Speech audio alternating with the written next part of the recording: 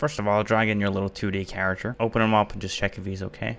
He looks okay. If you have a single image like me, just make sure you set it to multiple sprites and then slice it up automatically with the thingy, and then just check if all those components are right. Start by dragging each component and kind of like building your character in the middle of the scene. Once you have your character complete, just make sure you rename them into like a structured thing. So name your torso Ragdoll, name your head, left arm, etc. Go ahead and drag every single limb under the torso, aka Ragdoll. In my case, if you actually want the Ragdoll to collide with something, you gotta make it ground, and I just made a ground with a simple Unity thing, set it to sliced, and added a collider to it, and that was kind of like acting as my select everything but deselect head. Go ahead and add a box collider to all of those limbs, and then a circle collider to the head. Then go ahead and select all of them again and add a rigid body component to all of them, following up with a hinge joint 2D component, and then remove the hinge joint component from the Ragdoll. Select all the limbs except for the torso and drag the torso under all of the hinge joint 2D components. Once you've done that, you can select all of them again and then check use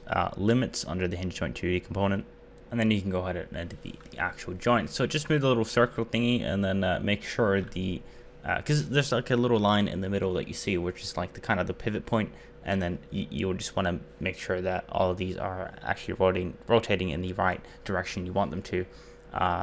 Once you've done all that, you can go ahead and add a layer to every single limb, call it Ragdoll or something like that. Go into the edit project settings under the physics 2D and uncheck Ragdoll versus Ragdoll collisions so they won't collide with each other. And that's pretty much it. That's the end of the tutorial. Thank you for watching. If you get some weird rotations, try and do the opposite way, because when you're editing the actual joint, you have 2 points you can edit. Try and do it in the opposite way and limit it that way, because I got some weird rotations with this, but honestly it's just a lot of like tuning for the Ragdolls themselves. You want to make sure you have the right rotations that you're actually expecting and that kind of stuff, so you're gonna have to like figure it out yourself, but this is generally how you set it up. And thanks for watching.